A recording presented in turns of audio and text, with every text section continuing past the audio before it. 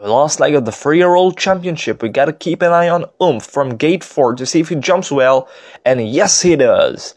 But in front, we've got Rob's Jewel. The Grey Knight Chapelle also bouncing for the lead, but it's Rob's Jewel who'll tackle to move up to take the lead in front of Knight Chapelle. Then we've got Gimme Green. On his outside is Saracen King. Then we've got Oomph and Act of Loyalty is in last position. Up the hill they go, around 1200 meters left to go, and Rob's Jewel is the leader in front of Knight Chapelle the Grey. On his outside, we've got the green cap of Saracen King. Then comes Gimme Green.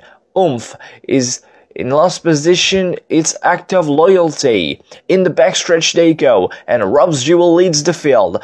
Half a length in front of Knight Chapelle. Then we've got Saracen King. Gimme Green is in 4th position. 5th, we've got the blue cap of Cedric Segeon, the favorite Oomph. Then we've got Act of Loyalty, where Stephen Arnold will wait for the final stretch.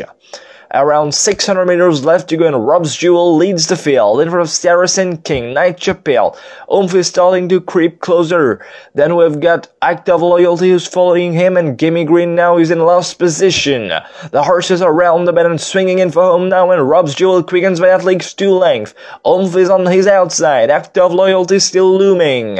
Homeward bound they come, and now Rob's Jewel will be asked for an effort in the jockey Rama. Oomph is in the middle of the track, and on the outside we've got Act of Loyalty is trying to catch Oomph. Oomph now gets his head in front. Act of Loyalty trying to catch him, but in vain, because Oomph is the 3-year-old champion of Marches.